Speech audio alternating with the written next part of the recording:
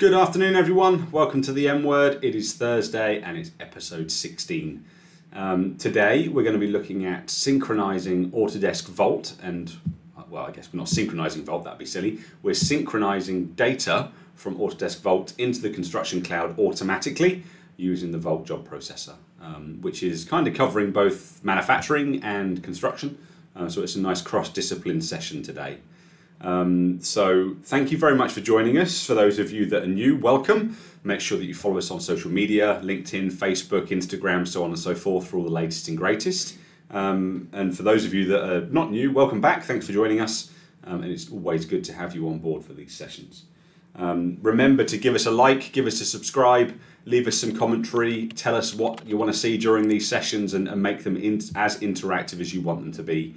And we're more than happy to take those comments on board, take that feedback on board and push forward with them. So yeah, it's great to have you.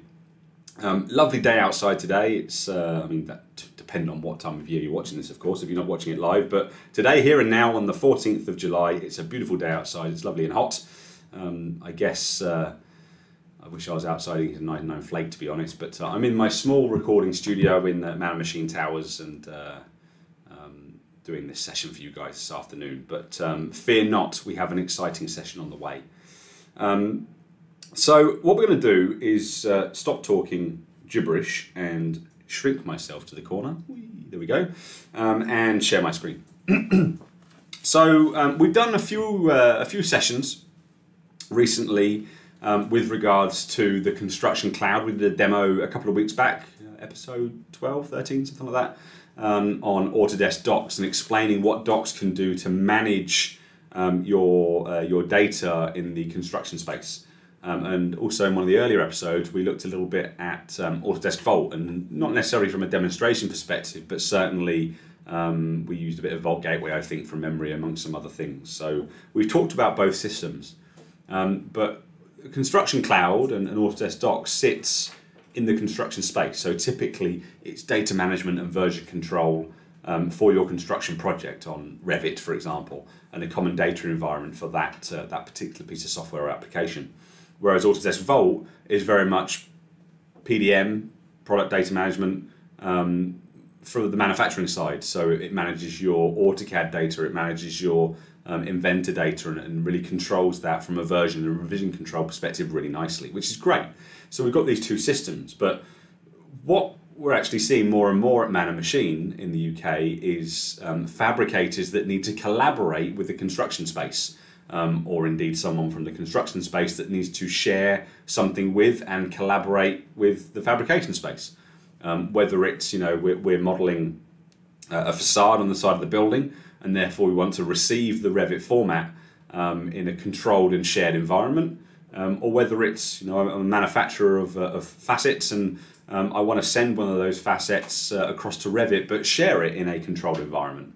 And using the tools that we have available to us inside of Autodesk Vault, we can actually make that process really straightforward if you're a Vault user, and also make that process really straightforward if you are a Construction Cloud user. So we're going to spend the next sort of 20 minutes just going through, this is how you set it up, this is what it does, and talking about some if, buts and maybes. Maybe not quite as exciting as last week's topic. I guess data management can be a bit dry. Maybe I'll try and G things up a little bit, but stick with me in spirit and we'll see how we get on. So I've just opened up Autodesk Docs in my browser here. I'm just running my, my dummy project, which is really just a dumping ground for all of my stuff. Sorry, Gareth, if you're watching. I know how you like to keep our Construction Cloud profiles and projects nice and clean, but this isn't clean. Just look the other way, it's fine. But this is where I'm just going to use this project today to just share how we can do certain things. So apologies, it doesn't look neat, it doesn't look nice, it doesn't look effective, but the functionality that hopefully you'll see, you'll go, okay, wow, that's really useful. So let's imagine that this is a really nice, structured, ISO compliant CDE, which we're then going to use to synchronize across to Autodesk Vault. So what we have in here, and I'm going to do everything from scratch, such is the nature of this. So actually, with that in mind, I'm going to delete this folder that I've got here. So what we're going to do is completely from scratch. I'm going to come in and I'm going to add a new subfolder. So let's call this YouTube Live Sync. So we've got a brand new folder that's never existed before on my Construction Cloud. Now, if I wanted to, I could control the permissions on there, so who can see it, who can't see it. I'm just going to leave it as completely open for the purpose of today. It'll just make my life a little bit easier from a demonstration perspective. This is just going to show you how to set the process up from scratch, essentially. So I've got this YouTube Live Sync. And then all we're going to do in the background is I'm just going to find a Revit file to upload to that location. So I'm going to go into Revit and I'm just going to go and open up the sample project and just stick that in there. I'm going to do it properly, so I'm going to tell it to save as a cloud model inside of Revit. So I guess I could have done this bit up front, but again, I really like to be transparent with you guys. Unprepared maybe, warts and all? No, transparent. I want to be transparent and really show you how this works and just try and keep this at bare bones. A lot of this stuff, it's overcomplicated. It really doesn't need to be. It's so straightforward to work with. So that's kind of what I want to push across. So I'm just going to use Revit. I'm just going to open one of the sample files. I know that you've all seen them umpteen times before, and they're not the nicest. I need to make sure I open up my desktop connector before I do so. And what I'm going to do is use one of the smaller ones. Let's just use the simple, where have you gone? RAC, there we go, sample project. So I'm just going to use this one because it's fairly small, it's lightweight, the upload and download time will be fairly small. And then we're going to save it as a cloud model. It doesn't really matter too much with regards to my publish settings or anything like that for this particular example. So the publish settings I'm just going to choose is, do you know what, all of these views, happy days. So let's save and close. And let's go to File, Save As, Cloud Model. Give it a second to kick into action. Take a second to take a nice refreshing glug of my lemonade. And what we're going to do is point that towards that Construction Cloud project that I've just shown you on the browser. Let's go into my project files. Let's go into that YouTube Live Sync. I'm just going to save it to the root of the folder. I'm not going to do anything more complicated than that. I'm going to let it save to the cloud, and then I'm going to go into publish and just let it publish to the cloud, just because that's typically what you would do if you were actually saving this to the cloud in reality. So whilst my ACC project is messy, I'm going to do it properly. So I'm going to try and at least show the workflow unmessy rather than have a messy ACC and a messy workflow. So let's just give it a couple of seconds to save. And whilst it's doing so, again, these sessions really are there to just get you guys to join us for a virtual coffee break or lemonade break or whatever it might be, break, pancake syrup, who knows. But we're going to use these sessions to just try and help you with tips and tricks and workflows like this. Please comment and let us know what you want to see.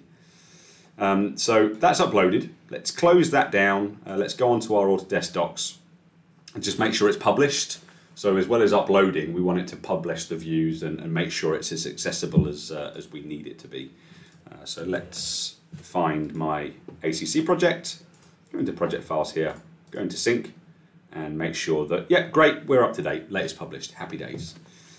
So I've got a file that now exists on the Construction Cloud. Yes, it's going to process for a minute there whilst it's just finishing off, but that file now exists on the Construction Cloud. And what we're going to do is we're going to imagine that we're going to take off our BIM hat and we're going to put on our manufacturing hat. And let's say that maybe we're a specialist designer as part of a BIM workflow. And what we need to do is take the architect's facade design or casework design or whatever it might be, and we actually need to now make that a reality. So we need to go into Inventor, and then inside of Inventor we need to model that component up and work on it. And as you know, because I've been preaching it for months now, if not years, Inventor and Revit work fantastically well together. But sometimes getting that data from cloud onto Inventor or from architect onto Inventor can be quite painful. And when you bring that model into Inventor, Inventor kind of wants to make a link to it. If you're a Vault user, it wants to vault that file and control that file, which is fine, but you shouldn't need to work in that kind of controlled way without collaboration from an outside space. So we have a model from Mr. Architect, and we want to share that with Mr. Fabricator, or indeed Mrs. Fabricator. So what we're going to do is we're going to come over here and minimize this. And I'm going to log into Vault. I'm logging as the administrator so that I have right to do specific stuff. And what we're going to do is go into my designs, and I'm just going to create a brand new folder. Now I'm using Data Standard for this, which is a fantastic bit of kit, Data Standard. I'm just going to go and put this together really quickly. So let's say the client is YouTube, and the project is live, and the project number is 0003. Great. Hit OK. I'm using Data Standard, so it's going to make a really nice folder structure based on that client and project name over here. It's going to attach the client details to it over here. It's created a subfolder structure for me to my requirements, as well as subfolders of subfolders, so on and so forth. Great, I have something that I want. I'm purposely going to add a separate file underneath there, so I'm going to say, do you know what, I want a general folder, I want a custom naming convention, and I want to have a 06 collaboration. And then what we're going to do is pull some information into that from the Construction Cloud. Okay, so my OCD is not going to like that. It needs to be capitals. I'm going to rename it. Let's see if Vault's better than Windows. Collaboration. There we go. So we've got our little file here, and I want to create a synchronization between Construction Cloud, Autodesk Docs, and Vault, and have them talking to each other.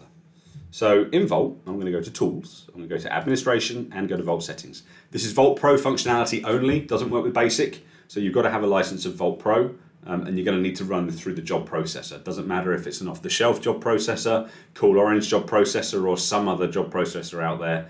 It works with all of them, but you need to have Vault Professional, and then you'll obviously need access to whatever it is that you're trying to synchronize to. So we're going to imagine that the architects shared with me this file, and they've given me access to the Construction Cloud. But being a Vault user, I don't want to have to go into Construction Cloud, find the file, download it, link it with Inventor. That will force me to work with it through Vault, then I've got to upload down. It's painful. I want to automate that. I want to make that process easier.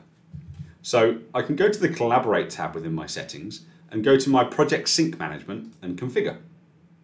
I've got one that I created earlier in here, which is hopefully going to open up any second. There we go, or not, as the case might be. So a nice blank interface, and we're going to create one and set one up. So what we can do is create a new cloud drive mapping. Now this uses the Autodesk desktop connector, so you've got to make sure that you've got this desktop connector installed on your job processor machine, and this is how it would work to synchronize the files. But what we do is we give it a name. So let's call this YouTube Live Demo. Doesn't matter what it's called, it just gives it a name. Maybe that's going to be a project name, is probably a more specific thing to put in there, but I'm just going to keep this nice and straightforward. We choose a Vault folder. So this would be project specific. You're going to create as many of these as you need to per project, or one per project, or one per folder, whatever it is you're after. So I'm going to go into Designs, go into project number 3 for Live, and go into my Collaboration folder and hit OK. This is the Vault folder I want to synchronize. The Cloud Drive folder I want to link this to is inside of Docs. You notice that I've got Fusion 360 as well, so we can link to Docs and we can link to a Fusion team as well. So we can start sharing data from Vault to Fusion, Fusion Manage, Fusion Team, Autodesk Docs, Autodesk Build, so on and so forth. So I'm going to go and come across into Autodesk Docs. It's going to give me all of my projects. It seems a little bit slow, but I'm going to stick with it. Let's go to Man and Machine. Let's go to Robbins ACC, Project Files, and choose my, I didn't call it Vault Sync, did I? Okay, cancel. Let's make sure that we've got a refresh on the Construction Cloud site on my desktop connector. Because I've only just started it, it's probably still refreshing, so I'm going to go and force a refresh by going on to here and just hitting refresh. Is there already? Great. So YouTube Live Sync, fantastic. Let's go and try that again. Cloud Drive, Autodesk Docs, Man and Machine, Robbins ACC, Project Files, YouTube Live Sync. Okay. We could choose a subfolder or whatever, but I'm just going folder to folder. Again, the likelihood is you might have a project to project sync, or likely a subfolder to subfolder sync within that project, and several of them. Once you've chosen your locations, we allow the drive mapping, we allow or not a manual sync, and then we decide how we want to work with release files. Do you only want to throw files up based on a release bias or something like that? I'm not fussed about any of that for now, so I'm going to leave those as default. And then what we do is we create a sync folder schedule. I'm not going to turn this on, but I'm going to show you how it works. So I can say, okay, my schedule again is going to be the entire folder, right? So let's go into here and choose the collaboration folder. We can choose whether that schedule is pushing files or pulling files from the Construction Cloud, or a bidirectional synchronization between the two. Just be careful. Remember that we're in Vault, we're working on a controlled environment. If you're doing a bidirectional sync and someone has permissions to edit it on the Construction Cloud and does, it will pull that file back in if you tell it to. So just be wary and just be careful. Come and talk to us before setting this up, and we'll talk you through the best practice steps. In my case, I'm going to say bidirectional sync, apply it to the subfolders as well, and hit OK. Once you've defined that sync exists, we can choose how it's going to sync. In other words, we can give it a schedule.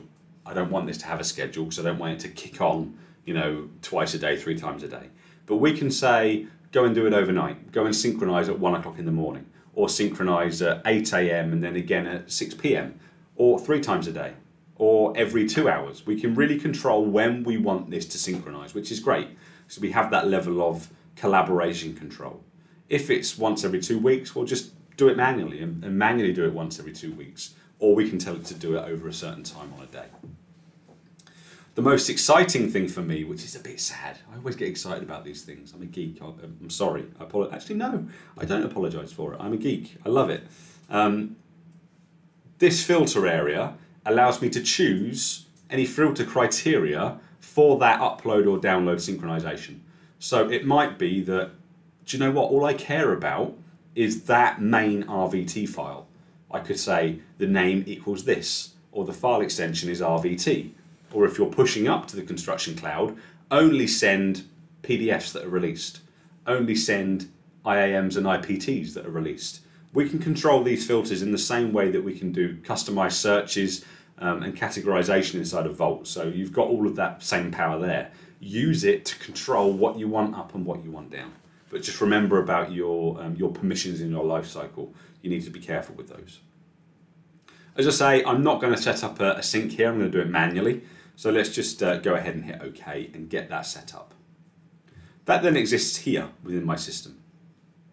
If I close that now and close my settings, I'm just going to go and open Cool Orange Power Jobs, which is the job processor I'm using for this particular setup that I've got here. You've seen me use Power Jobs hundreds of times before. I really like it. I'm passionate about customization and ease of customization. Whilst the job processor you get out of the box with Vault is okay, because it will allow you to run custom jobs, there's only a handful of jobs that you can actually run. With Cool Orange Power Jobs processor, you can write your own jobs in PowerShell. In other words, within reason, you can get it to do whatever you want it to do, which for me, that's what Vault's all about. It's taking mundane tasks and making them automated and making your life easier, and it's cheap. So that's the only reason I'm opening it, because that's what I'm set up to do. But this will work out of the box with standard job processor as well. So once that's up, I'm going to get something into here. So let's right click in Vault and say new standard file. Again, I'm going to use data standard, and we're going to say it's an inventor file. We'll just do a standard IPT for the purpose of this. IPT, pull the properties from the main level. Again, that's just data standard doing what data standard does best, driving standardization, and hit OK.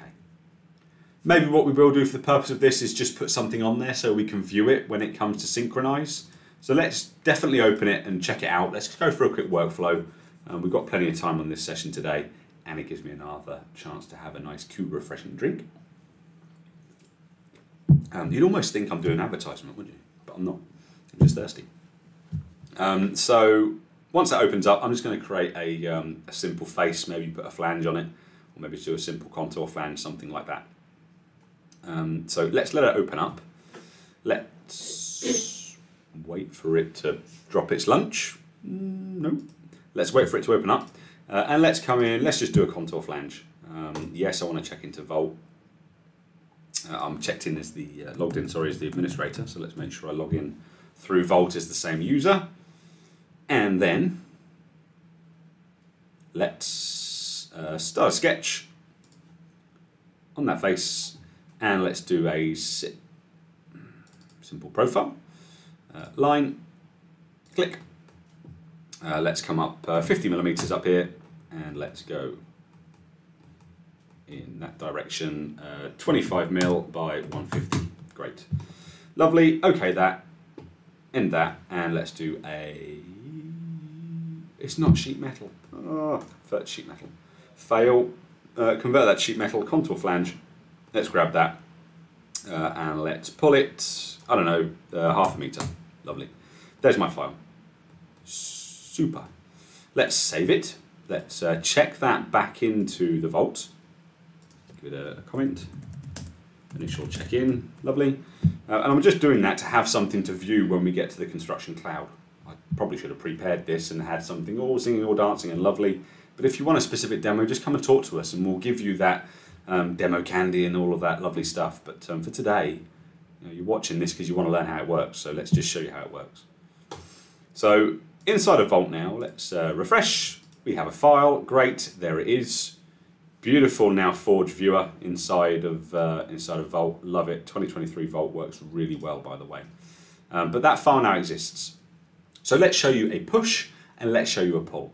So I can say from my collaboration folder now, I've got download from Cloud Drive on the folder. I've also on a file got upload to Cloud Drive. So let's select my file and say upload to Cloud Drive. Again, I'm doing this manually because I enabled manual sync. You'd probably have this on a schedule because you don't want to wait for that human error. You want to do it automatically when it's released or when the lifecycle state goes to waiting for architect's approval or whatever it might be. It does it. So we can trigger this into a lifecycle, which is hugely important. If you're using power events from Cool Orange, you could trigger it at any time on any event during Vault, but that's another story for another day. Let's use this synchronization I've set up and hit upload. If we wait for a second and go and have a look at our job processor, 4K screen, so it's absolutely tiny, but that says autodesk.vault.sync.manual upload, and you can see that it's been added to my queue. That'll sit there for a couple of seconds or minutes, depending on the size of the file, and that will upload it to the Cloud Drive. Again, it's using the desktop connector. Make sure you keep that up to date. That's updated quite regularly for security purposes and functionality purposes to tie in with the feature updates and so on and so forth to the Construction Cloud. Keep that up to date, keep Vault up to date, and you'll be laughing. With a bit of luck, without even having to refresh the page, ladies and gentlemen, we have now inside of the Construction Cloud my MAM 0003, because that's my project number, and 0004, because that's the file number in this particular project. And we can see that exists, and it now is accessible inside of Construction Cloud to be able to do with it whatever you wish. If I'd synchronized that from Inventor and it was something for the architect to put into their file, they could then download it and put it into their file. Imagine the wider BIM interoperability workflow here. We create something in Inventor, we use BIM Exchange to publish an IFC, export an RVT, or save an RFA file. We can use that, put them into Vault, package them up nicely, control them from a revision perspective in Vault, and then just get it to push them automatically to the Construction Cloud so the wider design and collaborative team can work on them. And here is the file inside of Construction Cloud to do whatever it is that you want to do on it inside of there.